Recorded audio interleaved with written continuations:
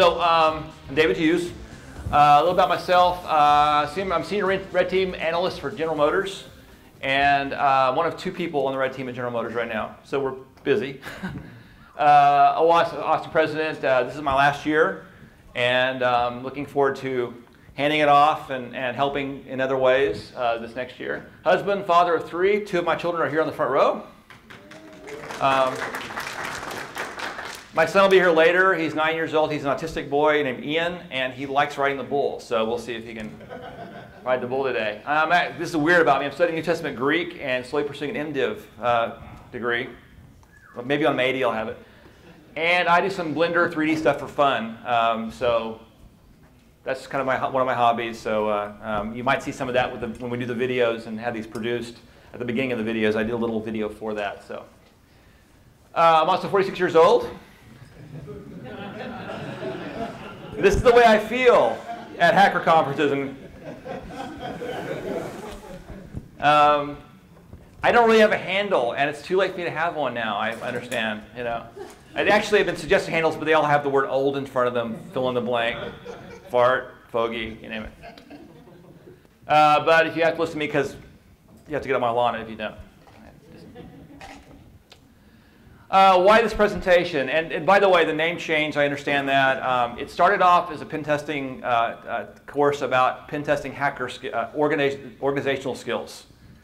Kind of dull, actually. And I have some of that in here, but I wanted to think about the things that, when I go to courses that teach pen testing, and I've been to a couple in my life, the things that you don't get taught that we as pen testers are fairly bad about. We're not the most organized people in the world. We're not the most. I guess you could say we don't really follow. I guess you could say standards very well. You know, I mean, bulleted items exactly. We like to be creative and move around a little bit, which can be a good thing. I'll talk about that later. But basically, I wanted to provide some advice, and a lot of which is based on mistakes that I've made and continue to make sometimes. And you don't get the stuff usually in the courses that you take on pen testing. Also, computers are hard. I mean, they really are, really. This is also for those of you who are considering a career in InfoSec, right? I have a brother who is a medical doctor, brother-in-law, and I had a conversation with him about our careers, and I said, you know, I don't have what you have to become a doctor. Right? I'm probably not as smart. I don't have the discipline. I don't have what it takes to go through all that to become a doctor. So it wouldn't be easy. But however, at least in medicine, you have some things that are the same today that they were 100 years ago. No doctor's doing an operation goes, whoa, what is that? Looks like we have a new bone, you know. I mean, Grey's Anatomy, right? That book's what, 200 years old or something like that? And it's still the same. I mean, it's still the same. We know more things about the skeleton, about what's comprised of, but it still looks the same, and you have the same bones. And there's a lot of things that are standard in medicine. I know they make developments in medicine, but we don't really have much of that in InfoSec. Let me ask you a question. The books on your shelf, how many of you own InfoSec books? Raise your hand. Right? How many of you are still referencing the same InfoSec books that you referenced 5 years ago now? Which ones? Like cryptography. Oh, yeah, okay. Yeah. Biographies, yeah, that's cool. Cryptography, that's standard. Biographies, some programming languages. But, you know, if you read like the Hacking Exposed books, for example, their shelf is like what, 2 years, for example? I mean, it doesn't last long. So we have moving targets. I mean, the tactics the bad guys use, the things they're attacking are changing, the way they attack them are changing, and we are always having to study and learn new things, and it's a constantly moving target. And however, we often make things harder on ourselves than they should be, and I'm going to talk about that for the end of this presentation. For those considering career as pen tester, you're going to be a jack of all trades. You're going to be doing things like, you're going to have to learn web application stuff one day, and then the next day you'll be doing some kind of physical testing for a client, or wireless, right? So you might not get great at one thing, but you're going to have to get somewhat good at a lot of things to do this. And yeah, I kind of sometimes feel like he does. I have a lot of animated GIFs, by the way. So if you like my presentation, just kind of tune me out, and you can laugh at the pictures. Oops, dang it. Hopefully there'll be something in this presentation you might find useful. Hopefully each of you will come away with something, one thing at least, that you'll find useful. I'm offering some advice, tips, kind of in a random kind of way. It's things from here and there, but brought together, they'll help you in a pen test. And I don't know everything, and I've forgotten much of the rest. So while I'm doing this test, this presentation, if you have I offer some tip and you think of something better than that, raise your hand. And let me know, because some of you know more than I do on some of these things, and I don't pretend to be an expert on everything. So please shout it out. So, and especially if it gets quiet because my computer's frozen or something, and I say, "Are there any questions?" I really need questions. It's a really need question. Okay, most of my examples are based in Linux. That's what I use primarily as my workstation when I do pen testing. I'm not against using Windows, but there's just so many good tools for Linux to do pen testing with, and I haven't had a need, with the exception of a few things, to use Windows much for that. Now, obviously, you need Windows to test Windows vulnerabilities and that sort of thing, but from just the launch standpoint of the pen test, I start with Linux. It's not a very technical talk. It's just some basics, and some of which you're going to go, do we need to hear that? And some of you are going to go, oh, kind of cool, hopefully. I'm actually targeting two different kinds of people. People new or considering pen testing, people who've been doing it a long time and have bad habits, like me, for example. The old dog, new tricks kind of thing is definitely applicable here. Lastly, if you think this presentation is lame, tune me out and enjoy the funny animated GIFs. And so begins my advice, tips, and ramblings to make your life easier as a penetration tester. How many of you are penetration testers in here? Anybody? Some of you? Okay, a few. How many of you are thinking about doing it? Raise your hand. Who aren't? Yeah, you did. It's crazy. You're nuts. First tip I want to offer is know your scope. I love this one.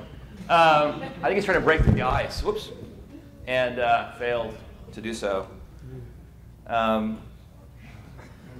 We often have, when we approach a client or a client approaches us, we often have a very loose knowledge of the scope, right?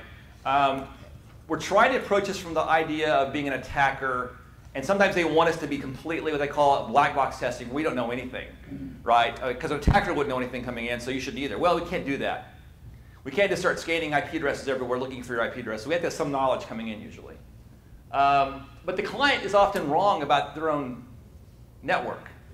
Twice at least, this is earlier on, and now I hopefully know better, I was told by clients, here's our range. All of our hosts are on this range. Okay, cool. Run off and do the scans. So you got like 50 hosts. Oh no, 3. So I found this and this and this and this. Oh no, that's not ours. But this is your IP range. Yeah, we're in there somewhere. My fault, my fault, my fault. I should have been more specific. So I'm scanning some other people's systems and looking for vulnerabilities and yeah. So let them know. Sorry? So let them know? Yeah, exactly. Yeah, I haven't had to account for that at any point in my life yet, but I didn't. Hopefully, it didn't go beyond scanning. I didn't start actually. That'd been bad. Yeah, can we get an agreement with you guys because I've already done things and we'll do it for free. It's like finding someone's mail and having to go, oh, I'm sorry, I got your mail. Yeah, exactly. And I know there were people that were actually, and they got busted for this, but they were actually going out and sniffing insecure wireless networks, then approaching the people saying, yeah, here's your key. We were able to break it into it and use it, That's not good. That's not good. So scope creep, you know what scope creep is, right? So you're doing a project of any kind, and what you've agreed to do, something becomes broader, right? That's usually the client's fault. But you need to be clear when you set up an engagement what it is you're expected to do, and stop there. And you know what? There's the term called you ever heard of the term lagniappe? Anybody heard that term? It's a Cajun term. And there's a lot of Cajun hackers, right? That'd be interesting, wouldn't it? The Cajun hacker community. That'd be a lot of fun. Exactly. Yeah. So lagniappe means giving somebody a little something extra. So, if you want to give them extra stuff, that's fine. Throw something at them, kind of keep them as your client, but keep them in the scope. They'll want you to do X, Y, and Z on top of what you're already doing. And so they'll want to, for example, they'll want you to offer remediation of what you found when that's not really in scope necessarily. And it's fine to give advice, but if you're giving, that's fine. But they want to include that in the project, then don't let them creep your scope. Know the environment. And a lot of times you're working off-site, at a client site. And don't assume you'll have internet at remote sites. Or if you have it, now they'll tell you that. Oh, yeah, you have internet. And you find out, well, it's behind a proxy. It's our internet, right? So you get to your location, you need to update your tools, which is, I'm going to talk about in a minute. It's a bad thing to do anyway. And you can't because everything's proxied. And also, if you're using something like Zap or Burp Suite, is it set up to work through a proxy? Do you know the information to work through a proxy or not? If not, that's something that's going to slow you down quite a bit. And also prepare for disasters. We'll talk about that later. We have actually a disaster recovery portion of this talk. So, any questions about that or comments? Yeah, prepare your tools. Yeah, I got to show this for a second. It's kind of funny. He's got a broom. He's trying to hit fruit with it. That's funny. Maybe Fruit Ninja's based on this. So they got the inspiration for it. Update everything before the engagement. Don't wait to the client's site to start updating tools. You might not be able to. It's going to slow you down. And also, test your stuff after you've updated it. There's nothing worse than getting on site and realizing nothing works, right? I can remember doing an engagement, and I had all these really cool Ruby and Python scripts I had put together to, and I had rebuilt my system recently, just because I wanted a new clean system, and I hadn't installed Ruby. Which is a problem for Ruby scripts. It needs Ruby. Python's there pretty much, but Ruby needs Ruby script. It's a dependency for Ruby scripts to have Ruby installed. And then, of course, you have all the modules and things that you need to check. So, check your stuff. Don't do major system updates before engagement. As a matter of fact, wait way before an engagement to do it. Check your licenses too for your stuff. If you're using Burp Suite, what if it expires like in the middle of your engagement? Now you probably renew it and stuff, but still, it's going to know when that expires, so you can have that ready to update. Burp Suite's one of the few tools I actually purchase for pen testing, but it's worth it, by the way. Okay, I'll pause for the video.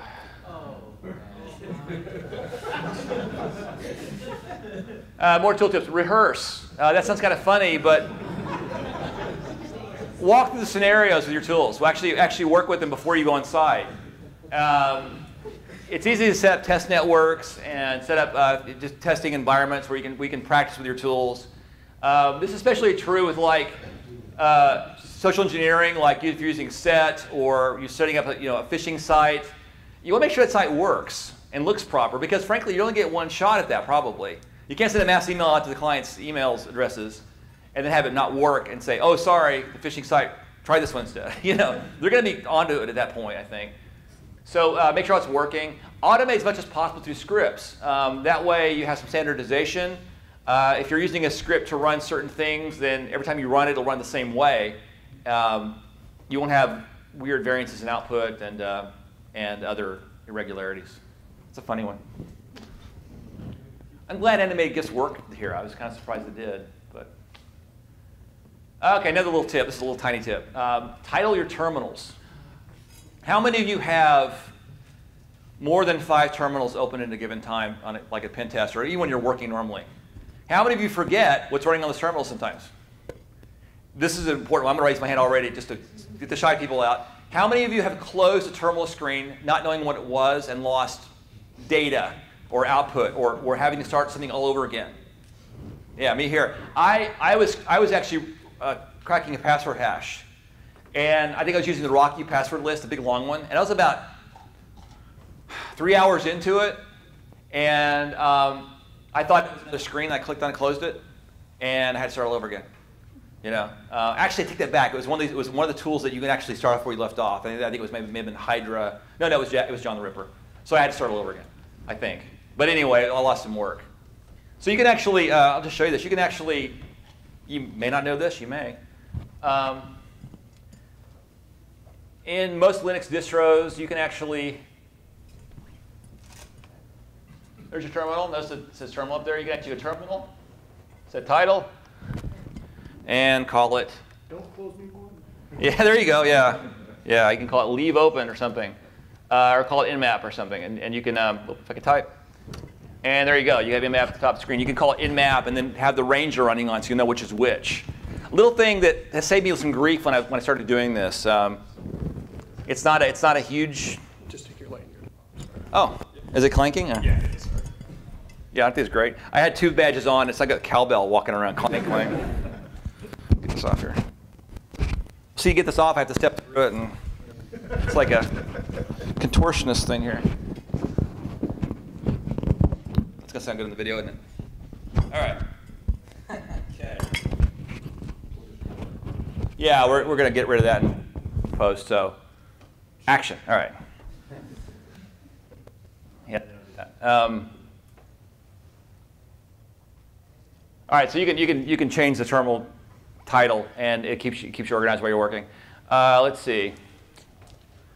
Next one, file naming tips. This is also something I really fail at because I'll after an engagement of doing all these different things like nmap and doing Derby or whatever, I'll have this incredibly huge pile of files in one folder, and sometimes I don't know which is which. Output.txt. What is that? You know, nmap.txt. Okay, well, it's nmap. That narrows it down to 1 out of 50 IP addresses. So come up with a convention where you know, for example, I'll do like nmap dash, and then I'll have something that'll identify the IP address. Maybe I'll identify what kind of scan it was, TCP rather than UDP, and then that way, when you're doing reporting, this is really cool to be able to it'll slow you down if you don't do it this way. I mean, if you don't have some way of identifying files, reporting is even worse than it is, which is, you don't think it can be, but it can. Create a folder structure as well that's logical and makes sense. Data collecting, it's very important. We do a lot of data collecting when we do pen testing. Everything from the initial, when we're doing reconnaissance to screenshots. My favorite tool of recent discovery is, anybody use NoCase Pro? Heard of it? It's not a free tool. There's a free version. I wouldn't pay for the full thing because I would like it enough that it was worth it to me to buy it, to have every version and every platform for lifetime. But also, you want to give money to projects that actually work sometimes. You want to help them out. NoCase Pro, I'm going to show you this, is a tool that, and you know, you can play around with the, this is from my OSCP lab. Let me get to come up here. There we go, NoCase Pro. So I actually came into this because I was really frustrated with screenshots and what to do with them. Keep them as files, put them in a Word document. Have you noticed that Word, the newer Word, when you put screenshots in, it reduces the size down where you can't read what's on the screen? You can't read the data. This actually allows you to create a hierarchical set of notes here. And what I did here was by the IP address octet, the last octet, I just separated each one by that. So the notes are separate here for each system. And what I did here, for screenshots, I'll just scroll down here. You can see all different kinds of data that's in here. Notice that, for example, for code, you can actually set it so it will color code it for you. Looks nice. If you're keeping a script in there or a record of one. Screenshots, for example. And the cool thing about this program is it can be really large and have a lot of screenshots in it, and it's still fairly responsive. It doesn't get bogged down. I don't know. It's well written, I think. It really is. It's called NoCase Pro. And what was the other one that was on the Oh, coming back to that. Was Freemind? Yeah. Freemind, yeah. Freemind's the other one I like. Freemind is a mind manager, or mind mapping, thank you. I was thinking about a commercial thing called Mind Manager Pro. And that allows you to create mind maps that can be helpful. On smaller engagements, I'm doing like, I've got a script that converts nmap output I wrote to a mind manager map, or Freemind map.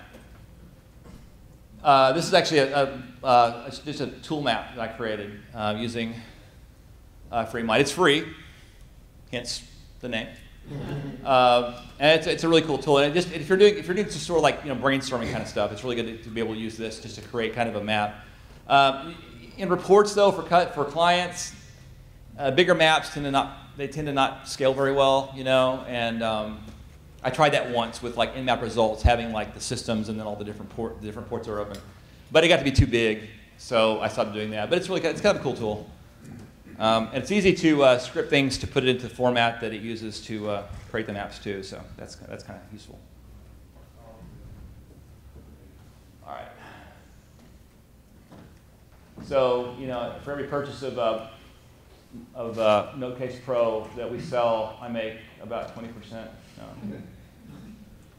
No. Yeah, I check out the free version of that, see what you think of it. I like it a lot. I was using something called NoteKeep or something like that for a while, and it was just so buggy. It would crash, and it's not good when you're trying to keep notes, and you haven't saved it in a couple minutes or a couple hours, and it crashes. Not good.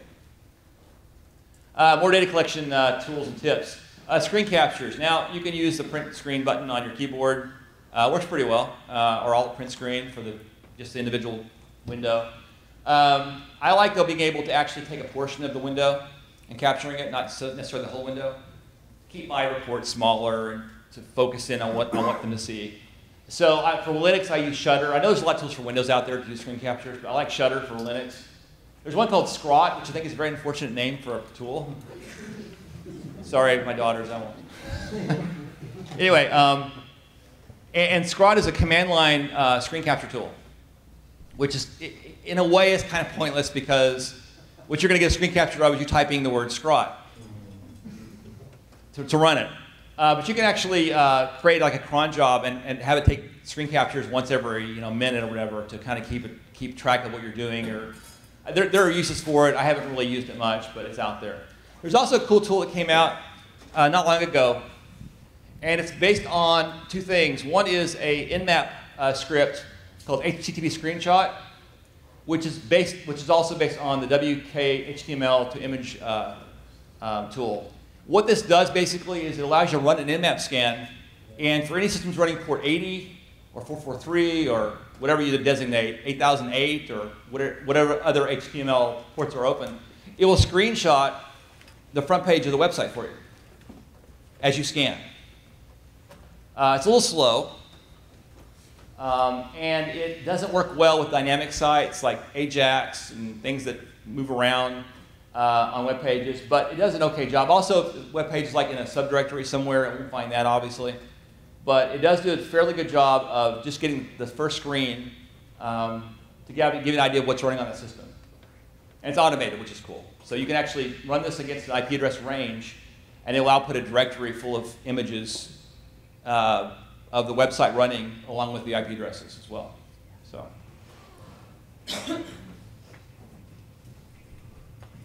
Whoops. Wrong mouse button. Any questions? All right. Let's see. More on command line tools. Most have an output option. You want to use that if you're pen testing. I like, for example, you all know probably in map the OA, which is what I use, which is the output all formats, and you follow OA with the name you want to give it, and usually I do like the IP address or something.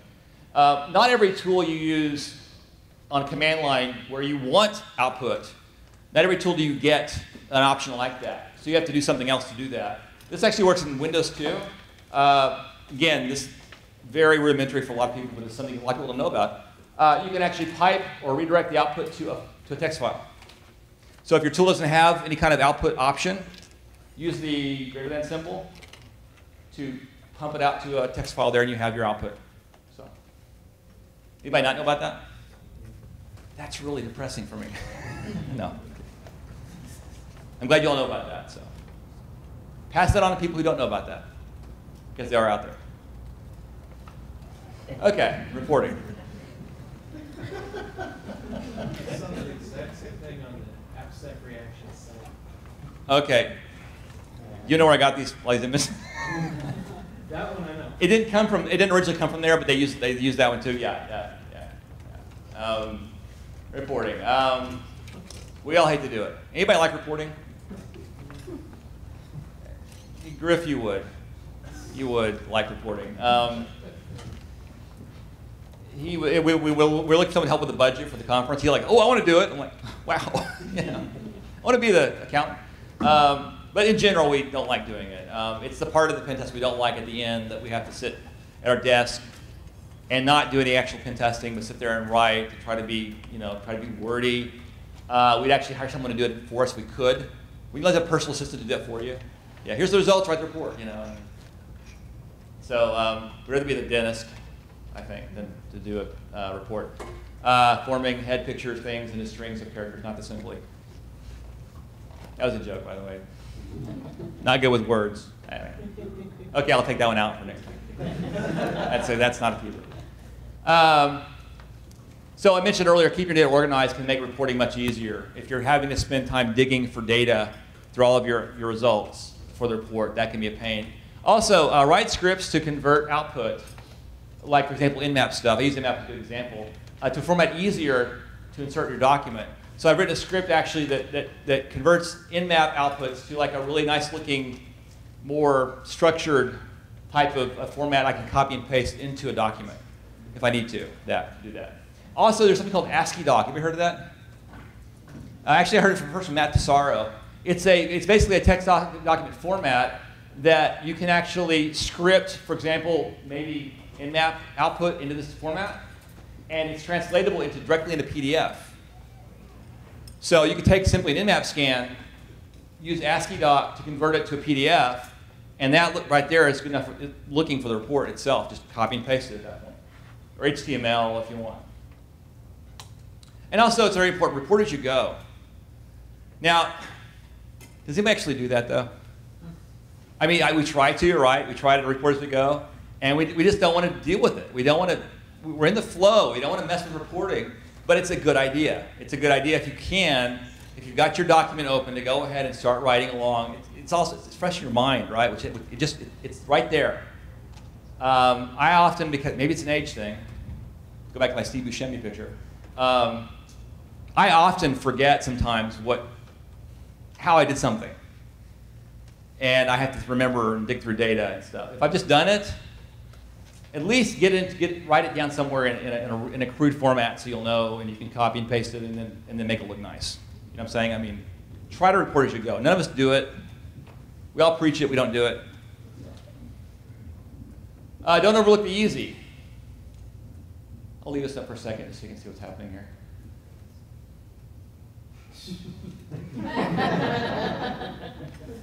Yeah, he crawls over the fence and it's already open. Sometimes grappling hooks aren't really needed. Now, I say this because I'm going to have to turn this off while I talk about it. I like that one too. Very often, we approach a problem. I'll give you an example. I was talking with a friend of mine about the word hacker. And he was all like, it's bad, you know, hackers are bad. You don't watch the news, they're all doing bad things. I was explaining to him that the media tends to take the word hacker and run with it in directions that it never was meant to be taken. Anytime someone guesses a password in someone's phone, it's a hacker. All right? If your company gets breached, it's a hacker. No.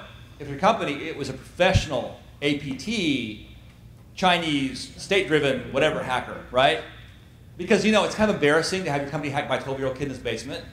It sounds a lot better to say, yeah, it was this guy that they targeted us, and, you know, they usually go after the government, but no, it was our company, so, you know. And I explained to him, you know, that's not really the case, though. That a lot of things, and I give this example, I said, okay, let's say you're a jewel thief, and you're walking along the road, I'm sorry, you're not a jewel thief, you're a 12-year-old kid. The difference here. You're a 12-year-old kid, you walk on the road, you see this person's house, their door's open, and there is a diamond necklace on the table, and no one's watching, so you walk in and grab it. And the media reports, jewel thieves raid the house of so-and-so. Well, it was a 12-year-old kid, right? It was easy to do. But let's reverse that. Let's say you are a jewel thief, and you have this museum that there's a diamond the size of your fist, and you're going to steal it. And you have your grappling hooks, and you have your ropes, and you have your suction cup climbing things, and you have the little thing that you can cut holes in glass with, like, you know, in the movies. And you've rehearsed how to somersault through the laser beams, right? You've got that down. And you get to the museum and you notice the door's open, right? It's actually unlocked. And the guard is asleep at his desk. And you look through and you see, and the diamond's right there. They took it out for cleaning. It's on the desk, right there. As a professional jewel thief, are you going to, at that point, close the door, get your grappling hook out, because you rehearsed, it's the cool thing, it's the sexy thing, and you're gonna scale a building and then do suction cuts and cut the hole. And are you gonna do that, or are you just gonna walk in and take the jewel? Which one are you? I'm asking you a question. Which one are you gonna do? You're gonna take the jewel. Why? It's easier. You're a jewel thief, but you're smart, right? I mean, you're gonna go the easier route. Well, the same is true with computers. We want to think like this guy. Now, by the way, my at the time 5-year-old daughter, I commissioned her to create a picture of I called it a computer bad guy. So, it's a bad guy because he has a goatee, and his eyebrows are down. Because as she pointed out when she was 5, if they were up, it'd be a computer sad guy. Not a threat. The problem, though, is that we want to think like this guy, but we need to learn to think like these people too, right? Not just the guy who's the APT, who's the professional hacker, but also the random employee who's careless and stumbles upon things. Maybe not the kid, but you never know. Some kid's going to hack into something accidentally. My older daughter, when she was about 3 years old, walked up to my computer with one hand, pounded the keyboard. The thing I was working on closed, and 5 other things open.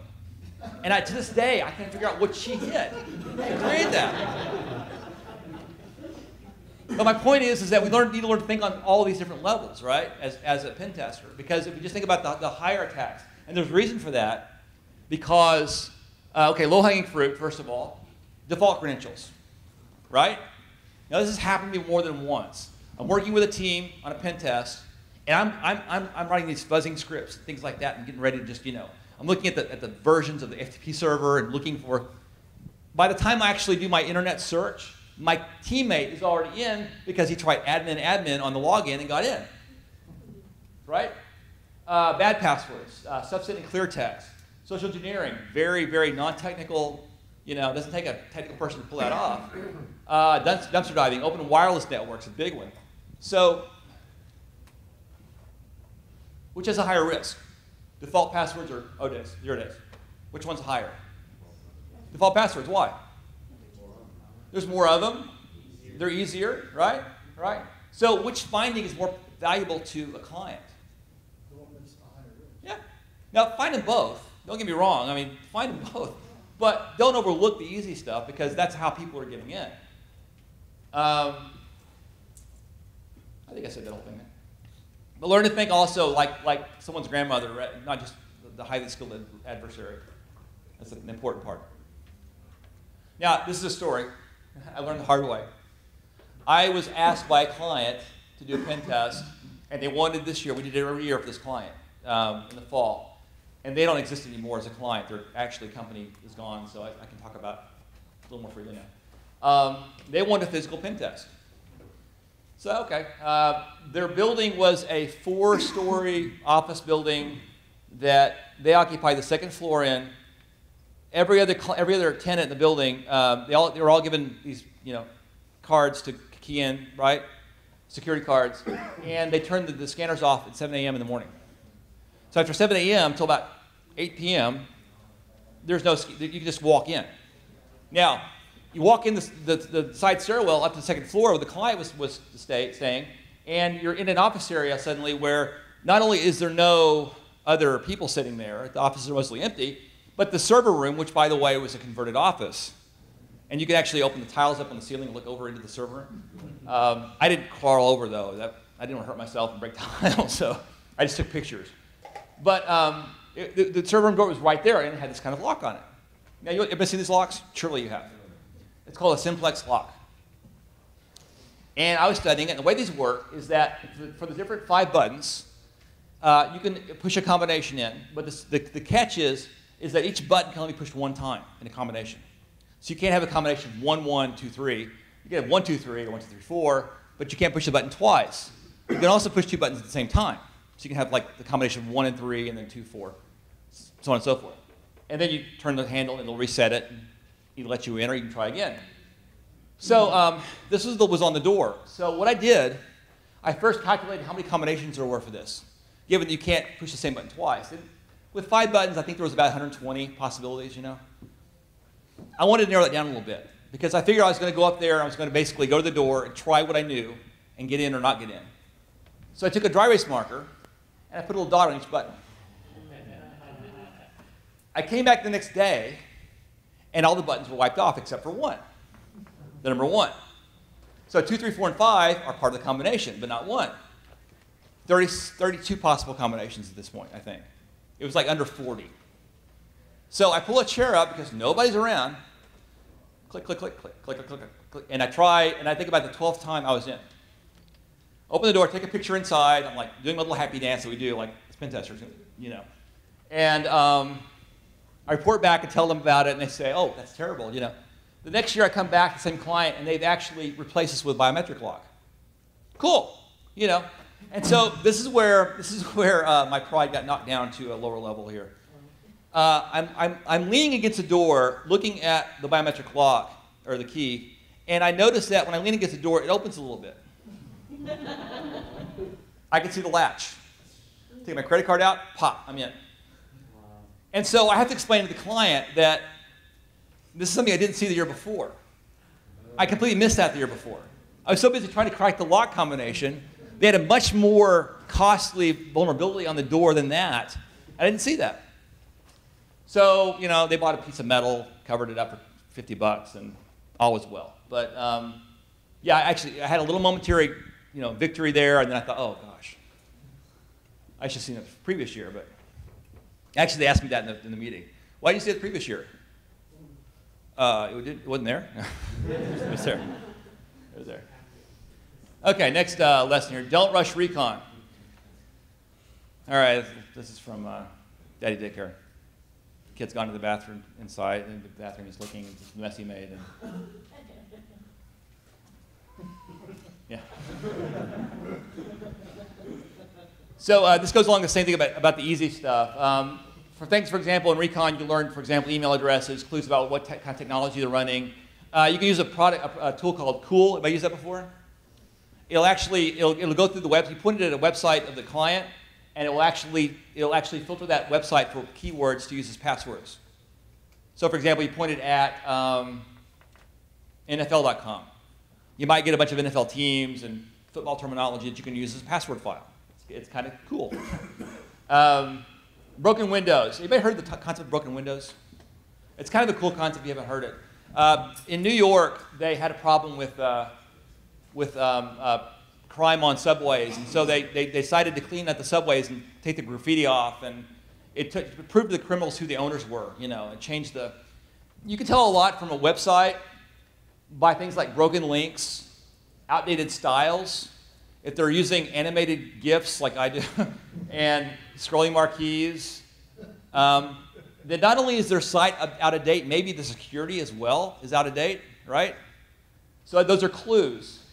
Something called the inductive method of observing. Observation is the most important part of this. You observe first, and then you interpret what you've observed, and then you apply a solution to that. That's called the inductive method. But observation is really important, and the recon phase is very important as well. I will go through this very quickly. This is used a lot, I know, at conferences, the Pirates versus Ninja thing. I'm not running out of time, so I need to kind of hurry here. Pirates are always in attack. They're very brutal, not terribly organized, rely on force more than tactics a lot of times, and they have a lot more fun, though. Right? I mean, think about it. Just the fun part. Who'd rather be a pirate or a ninja? Ninjas are more disciplined, surgical in their techniques, more organized, and they don't have as much fun, but can be more lethal. Right? I mean, face it, ninja versus pirate, one-on-one, probably not going to be much of a fight. Despite your, the side you take on this argument, because I know it's a very passionate one. Or maybe we're talking art versus science. This is kind of a funny cartoon. I think you should be more, he's got this formula, and then he says, then a miracle occurs. And he's got the rest of the formula. I think you should be more explicit in step 2. Art versus science. The pen tester is an artist. Thinks on his or her feet. They adapt methods to their environment. They can find new creative ways to exploit, but they can also miss things because of time spent on chasing rabbit trails, for example. The reporting also is not so great. It's the artistic part of us that hates reporting, right? It's not the scientist part that hates reporting. It's the artistic part. The pen testing as a scientist covers all the areas of the framework. They're going through a framework and they're getting all the points in. They can be very meticulous.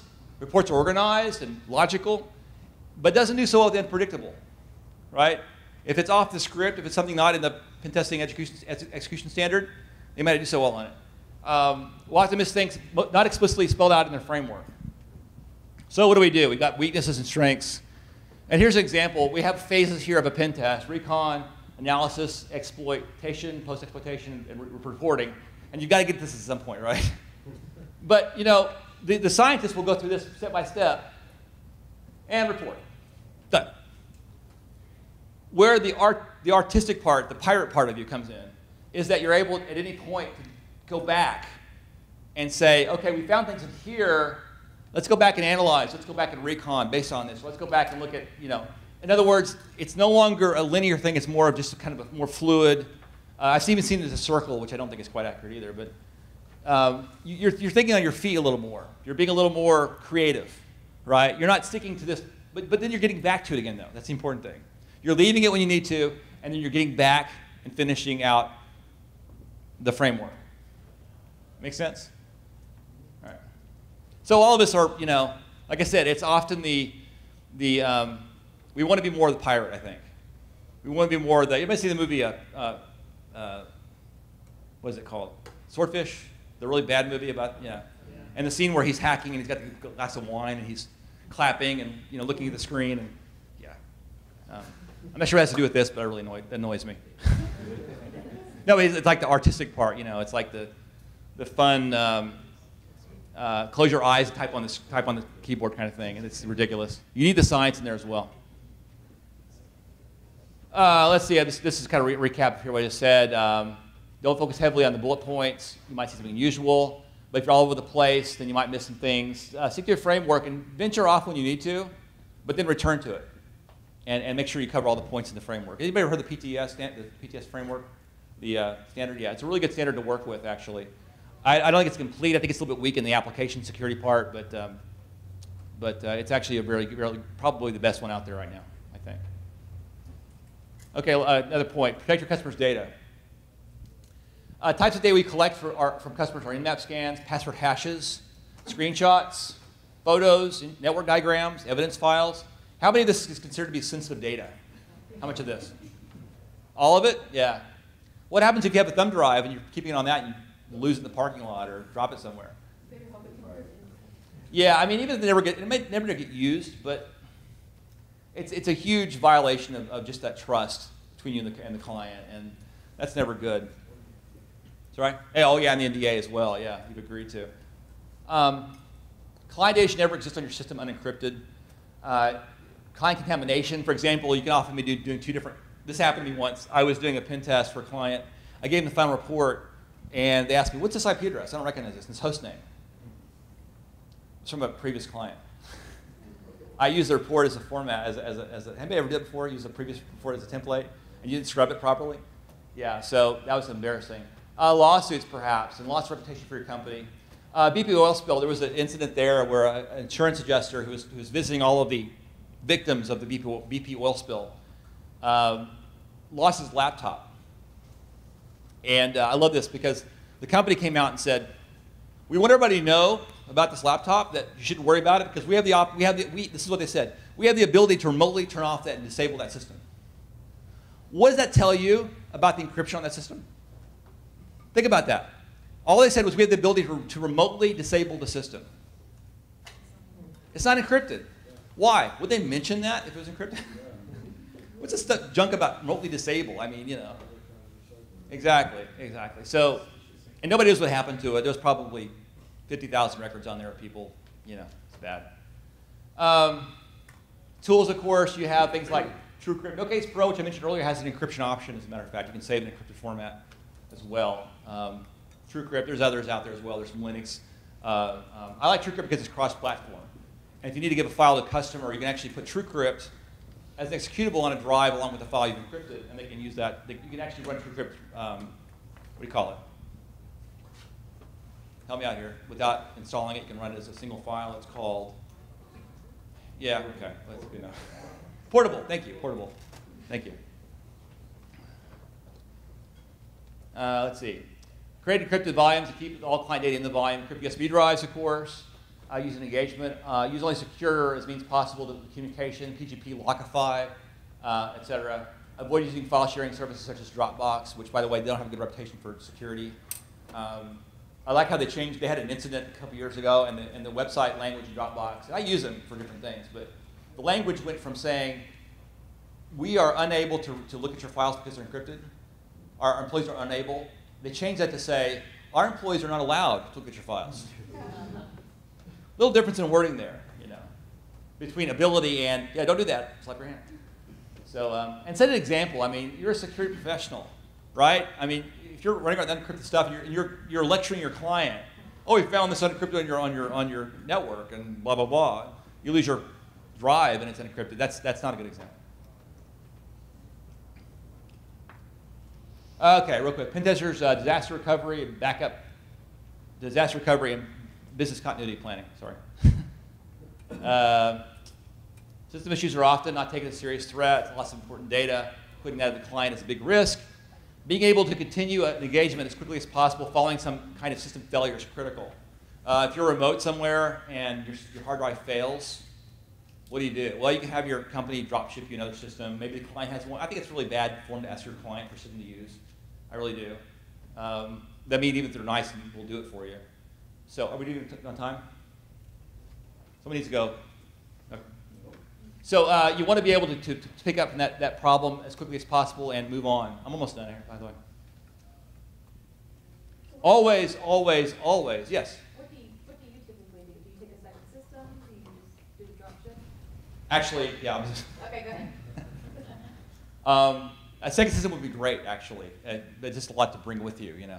And I don't do a lot of remote anymore. I'm doing it all in-house, but right now. But always bring some kind of live bootable CD, a Kali disk or the WTE CD. Because even if your hard drive crashes, you can still boot up that CD and run that CD and still work in that. Have your data and stuff backed up on an encrypted drive so that you won't lose your scripts if your drive fails. You want to have some backups and stuff. Or, if possible, a remote server via VPN. I almost said UPN. VPN. That might not be possible on a remote site because you might not be able to connect to VPN depending on the client's network. But that's probably the best solution, is have it remotely stored somewhere safe and over an encrypted transmission method. A backup system is preferable but needs to be maintained. Clone hard drive or rated laptop is also a good idea as well. It's a little more work involved, and you have to clone it. And then if you update it, you got to clone it again and keep it the same. Script tips. Script tips, I like that. Learn at least one scripting language. Every pen testing class I've ever been to, they tell people that. You know, figure out what you want to use as a scripting language and learn it and get good at it. Ruby, Python, Perl, etc. I'm still on the fence between Ruby and Python. How many people vote Python? Raise your hand. How many people Ruby? Ruby people? A lot of people don't care. Perl? You know how many people prefer Perl? Okay. You guys need to, decide because it's an important issue. You can't sit on the fence, guys. Come on. I need help, so I won't be fence riding anymore. I'm leaning toward Python, but I like Ruby a lot. But, knowing a scripting language is very, very important. Our attitudes as pen testers. Very important. When you're on a client side and you find something really bad, don't do your happy dance in front of them. That's bad form. You're telling someone their baby's ugly, and you're going, yes. Not good. Find a private place to do it later, But they want a sympathetic ear. They want to know somebody's there. You're there to help them, right? You're not there to just completely trash on them. You're there to help them out. So, yeah, don't be cocky and and laugh at them while they're reading your report. Okay. Oh, that's a lot. Actually, oh, why did I have that in there? I somehow managed to copy my original slide in there. Okay, final thought. Security isn't everything. This is also prevent burnout. Find a hobby that's not computer related, right? Find something to do that's not in front of your screen. And I told this to somebody, one of the guys at the Lockpick Village, and they said, yeah, we do lockpicking. I'm like, that's kind of cheating, actually. I didn't think about that one. But find something else to do. You'll get burned out. And also get involved with the community here in Austin or wherever you're located. There's lots of things you can get involved in. You want to network with people, basically. You don't want to be by yourself. You want to find people you can work with and learn from and network with, especially if you lose your job. It's really good to have a network, believe me. So, all right, any questions real quick? Yes, sir. When you come into, it sounds like you go to the client side a lot to do the testing. I did more before. I'm working for GM, so I'm kind of doing everything in-house now. But yeah, most of my work I did remotely. We did internal testing at client sites. A lot of times they'd give us a little room to work in. Yeah. So did you have to deal with the fact some of them insist on you sitting at their supplied terminal to do all the testing? I've never had that. The worst, I mean, they give me a room to work with, and sometimes the room's not ideal, but they always let me bring my system in.